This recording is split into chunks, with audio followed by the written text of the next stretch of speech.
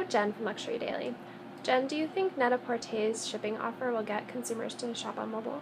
I think so. I think if you're on your tablet or on your phone and you're reading content on the cut and you see these really big, clearly labeled free shipping offer from Net-a-Porter, chances are you're going to be more inclined to click through away from your content that you're reading. So I think that, if the consumer knows that the fall fashions are now available in stores, they're going to want to get them as soon as possible. So by having it on mobile, it's really just right at their fingertips, and it makes it easy for them.